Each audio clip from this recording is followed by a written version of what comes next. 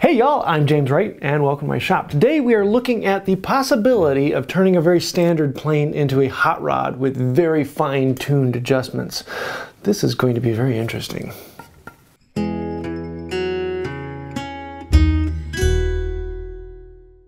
Okay, if you know me, you know that I use a lot of standard Baily pattern simple planes, the type 16 or so hand plane. Most of mine fall into that category. I don't regularly use bedrocks or other specialty planes, with the exception of the Veritas custom plane, which is my all-time favorite plane. But one of the big things that makes this just absolutely gorgeous is the fine-tune adjustment of this really nice Norris adjuster and the ability to change the angle of the frog and all of the other fit and finish things that really make this nice. It would be really nice if I could take a lot of those ideas and put them into a simple Stanley hand plane. And then one day, a guy by the name of Jeffrey Warshawski contacted me and said, "Hey James, I'm working on some other items that may take a standard Stanley hand plane and really soup it up." You may know the name from Hand Planes and Coffee. He's often on there. But he has been making these weird prototypes that can go onto a regular hand plane. Now these are just prototypes, and I kind of want to bounce some ideas off of you guys and see what do you think about them. Is there something that we should go in a different direction, or is there some other thing we should look at? But we might be soon bringing these to market. So let's take a look at what we got. Now, one of the first things we wanted to look at was a lot of people are going to these really thick irons as opposed to the original Stanleys that are good thinner ones. These Lee Nielsen, and some of them get really thick. The problem is you put it under the frog and now the yoke can't reach through and connect into the chip breaker, so you're not going to be able to adjust anything. The yoke isn't long enough to reach through the extra thickness of this. The problem is if you make it too long, then it's going to stick up too far and run into your lever cap. So finding that adjustment really depends on the thickness of your iron, and every iron is a little bit thick. So how do you get something that works specifically with your iron? So in that case, Jeffrey came up with a new yoke, and it's exactly like the original yoke, except for the end on it is considerably longer. And it's also a little bit beefier, so you don't have the original thin stock on this. It's a little bit wider, so it will connect with most of the full width on the chip breaker. But it is long enough that it can go through and into the chip breaker. Now I know I'm putting a number 4 on a number 4.5, but in this case you can see how it comes all the way up through this really thick iron and into this extra thick chip breaker as well. And he's actually making them long enough so all you do is take a file and you file it down to the thickness of your chip breaker. So you can have a yoke that exactly matches your iron and chip breaker set. And if that's not enough, he wants to take it one step closer with this. This is actually a split yoke, and that split allows you to drive a screw down in and adjust how fat it is in this case.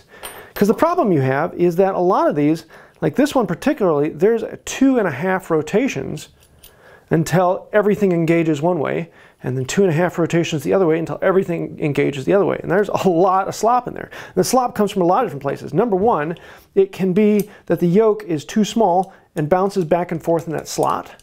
Number two, it can be that the hole is too big and it's got a lot of wobble on that pin. And number three, the round ends here actually aren't quite fit for the hole. There's a lot of movement in that. And so you have all of these points of adjustment, and every plane is a little bit different. So he's looking at this one that we can come with the heads that are a little bit larger, and they'll fit nice and tight in there so there isn't much slop at all. Or you can get to the point where you need to file them down a little bit to make them fit exactly into what you want. Then they'll come with the hole, and the hole can either come too small so you can ream it out to match your pin exactly, or it can come with no hole at all so that you have to drill it out. And it's actually pretty easy to line it up with your current yoke and drill out the hole. And then it comes with the spreader on here so you can make it fit exactly what you want. So depending upon how finicky you want and how much slop you want in your nut, you can adjust your yoke to match exactly. And so this is something that's really in the works, and we're trying to figure out what all do we provide in there and what options, and we'd love to hear your options. Which ones are the most important to you? The knob size, having the hole pre-drilled, or you drilling the hole yourself, the splitter nut on this to increase the size in the chip breaker. This one is kind of fun, so if you are very picky about the extra slop in here, you can get a yoke that will fit your whole setup exactly so that there's zero slop in there going tight from one side to the other. We have the bed angle. Almost all Stanley planes come with a 45-degree bed angle. And why is that? Because it's the great balance between pushing and durability and the ability to have a high angle on there so you can get a cleaner cut on difficult grain. But if you get really, really difficult grain, sometimes you like to move it up a little bit higher. And that's where my Veritas custom plane really comes in, is I can switch out the frog and put in a 55-degree frog or a 50-degree frog as opposed to just a normal 45-degree. So some people have been experimenting with putting wedges under there, even a few sheets of paper or thick stock cardstock in there, but cardstock is going to make it really kind of swappy. And so Jeffrey came up with these. It's a 50-degree wedge and a 55-degree wedge. And the 50-degree wedge is really easy because it's thin enough, you can slide it in there, put this on, put your screws on, and now you have a 50-degree frog. It's just a little bit higher than the 40-degree. That little bit can make a big difference when it comes to difficult grain, but sometimes you want it just a little bit higher. And for that, the problem is then the screws aren't long enough to reach down into there. Now you could get longer screws, or you can do what Jeffrey has here with the 55-degree, put it down into there, use your original screws to clamp this down onto the bed, and then you've got two new holes where you can attach your frog. And so that can go in there and gives you a 55-degree angle. You can see how that is a good bit higher, and that will give you far better finish on really difficult grain.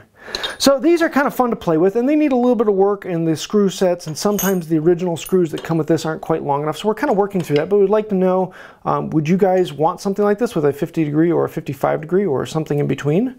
Or is this something we're just kind of barking up the wrong idea? And the last thing that really annoys people is that when you really want a fine adjustment on this and you make it all the way down to where you need it to be, it just takes like a 1/16 of a turn, and that gives you, a 1,000th of a shaving. And just that tiny bit, the 32nd of a turn, is the total distance you want this to move. And that small amount can often be very difficult to adjust when you need to go back and forth and you want to know, is that too much? Or then no, we bring it back here. And having a tiny, tiny bit of movement on here is kind of annoying. And Jeffrey said, well, what if we just made this a really fine thread? It's a fairly coarse thread, but what if we upgraded it and put a very fine thread bolt in there, so we can upgrade the bolt inside and the knob as well, and we can find out exactly where it needs to be. And so now if it needs a 32nd of a turn, now it needs a 1/16 of a turn. So you have a lot more control and really being able to dial this in to get the exact shaving you want. And we're also playing with different types of the knobs, so we can get them larger, we can get them smaller. The big ones kind of have a problem that they start to run into your hand on some of the smaller planes, but the big ones give you a better control over it.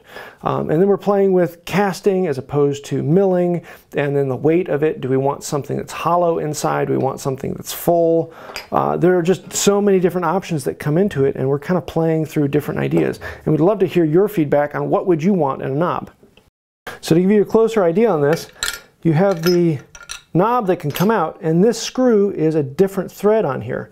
So we can actually take out the old one, and on the end it's threaded the same as it is in the body, and then back here it has the finer thread. It also has a standard slot in here so you can drive it in with a screwdriver and get a nice tight fit in there. Just a lot of interesting options to really soup up a hand plane. So we're kind of playing with this. These are all prototypes. Nothing here is set in stone, or nothing here is going to be produced and sold just yet, but we're looking at the other options. And I'd love to hear your thoughts on which ones would you want, and what are the things that would interest you? Do you just want that longer yoke? Do you want a yoke that's fully adjustable? Do you want a detailed knob so you can have a fine adjustment? Do you like having the pitch control of your frog? All of these things can really soup up a hand plane and make it a fantastic smoother. It kind of ends up being one of those strings out of the sweater. If you give a mouse a cookie, then he's going to want to change the angle on the frog, and then he's going to want to dial in that yoke and make it feel better, and then he's want a knob that has better accuracy. Are we just making things that are fixing non-existent problems?